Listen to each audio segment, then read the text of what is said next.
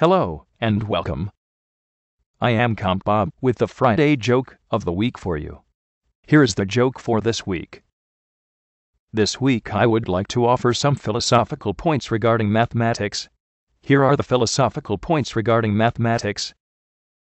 I used to think math was useless, but then one day I realized that decimals had a point. If I had only one day left to live, I would live it in my math class. It would make it seem so much longer. Finally, a plant placed in math class will grow square roots.